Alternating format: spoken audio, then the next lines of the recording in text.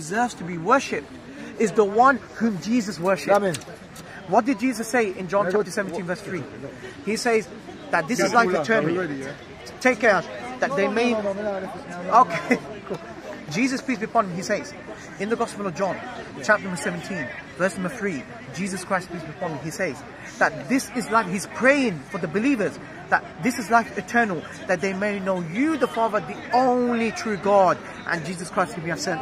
Jesus is saying the only true God is the Father. It's like, look, if I was to say to you, the only person in Speaker's Corner is James. Yeah. Can there be another person with the name James in the park? No. So Jesus is excluding himself from divinity. He's saying the only true God is the Father. Are we just going to disregard the rest of the New Testament? No, on the same point of logic, right? Logically, how can a perfectly just God, right, just forget your sin? You need an atonement. How are you guys saved, right, with no atonement? God not forgot. Sorry. God not forgot never.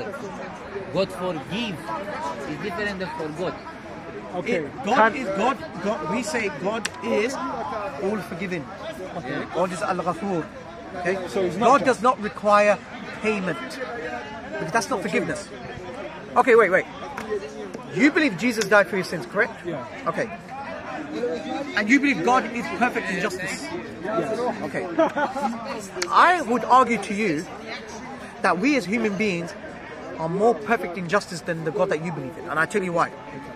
For example, I committed a murder, let's say. Yeah. I committed a murder, right? I committed murder, but yet an innocent person, he takes up the crime. Yeah. Is that justice or is that payment?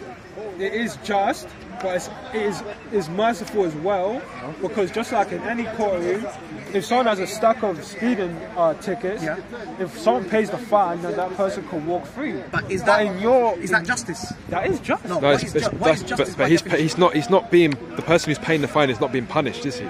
He's paying it off. He's paying the fine off. Exactly. He's not being punished in place of that person. So what is justice? What was the whole Old Testament sacrificial thing for? No, that's for unintentional sin, not for intentional sin. So now let's go back. So everyone in the Old Testament just went to hell? Is that what you're trying to say? No. What I'm saying, no. James. Let's get back to the point. God, you believe that Jesus took upon the price of your sins, correct? He took upon it, right? This is not justice. This is payment, and this is the difference. You believe that God is all just, correct? Yeah. All right.